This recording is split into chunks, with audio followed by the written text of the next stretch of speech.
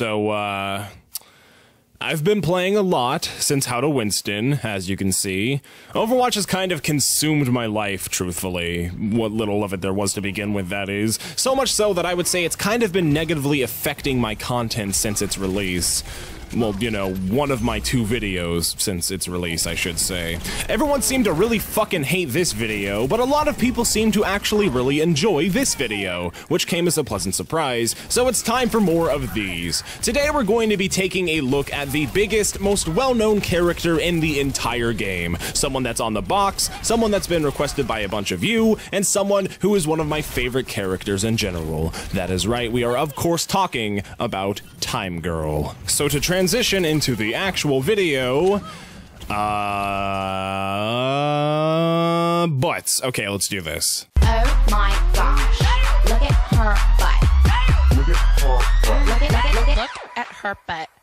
So the most important thing to note about Tracer, aside from her ass, is the fact that she has the durability of fucking rice paper. One well-placed shot from most characters can kill her immediately, so it's up to you to not be complete shit at the game and use her god-tier movement abilities to avoid taking damage entirely. Blinking all over the place like a complete asshole is the best way to win a 1v1 encounter, and even if you start to lose a 1v1, Blizzard has given you the ability to simply press E, rewind time, and get back to full health, assuming you time your rewind correctly, that is. Going up against a Tracer is kind of like playing a Final Fantasy game. You're fighting a super tough boss, right? You barely manage to scrape his health down low, your party's hanging on by just a thread, but then the boss decides to pull a big fuck you, goes into phase 2, gets all of his health back, and proceeds to wipe the floor with you. And I must say, it is very nice to not be on the receiving end of that bullshittery. Another good technique is to use your best girl status to your advantage. Just turn on that irresistible British charm, and there is absolutely no way that your enemies will have it in them to attack you. I mean,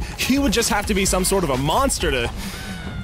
Assholes! You're really gonna try and hook me, Roadhog? Even though I got my get out of jail free card? Man, you guys really are a bunch of assholes. You know what? You know...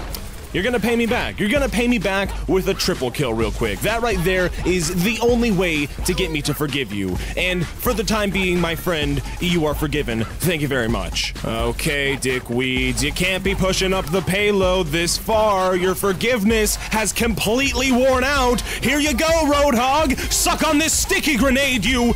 Oh, yeah, oops, I forgot. You can't actually kill Roadhog due to the fact that he's a completely overpowered piece of shit. Thank you, Blizzard, thank you so much. You've done it again. Okay, but for real though, there's only really one thing the enemy can do to make me forgive them completely, and that's to just, that would just to be to lose the game entirely. Thank you, enemy team! It looks like I got all of you wrong. You were a bunch of good guys after all. Just not good players. Just check out this game right here. This is probably one of the smoothest games I have ever had on Lijiang Towers. Or Lijiang Tower in China. Like, I'm not even trying to brag here or anything, but I'm just able to carry this team so hard as Tracer. It's just too easy.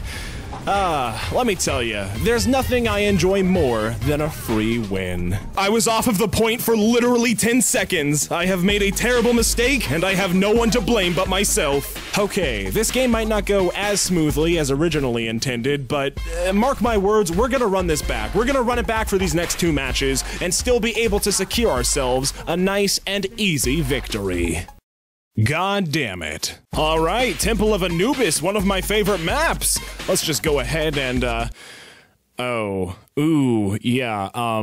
tip, if you ever join a game on attack with only 50 seconds left, you're just gonna want to, yeah, that's more like it. So what have we learned? Tracer is a very mobile glass cannon who's good at flanking the enemy and picking off squishy targets. Squishy, of course, pertaining to low health, not May's disgusting fat body. She has a very high skill ceiling, as you must be able to actually aim, all whilst keeping track of your blinks, health, and rewinds, making her one of the most technical characters to play. Due to both her difficulty and the fact that I am shit at video games, I was unable to get any Super MLG Pro clips to present to all of you, so I hope my masquerading of what some people might call comedy makes up for the the fact that this educational video actually wasn't all that educational. But then again, if you seriously watch my videos trying to learn as opposed to listening to my horrible jokes and ramblings, you should probably consider deleting your heart from your body. Now, if you'll excuse me, I'm going to go jerk off to even more Overwatch SFM porn before the booty-blasted SJWs at Blizzard delete it all off of the internet. Time is a ruler to measure the day. It doesn't go backwards, only one way. Watch it go round like a merry-go-round, going so fast like a merry-go-round.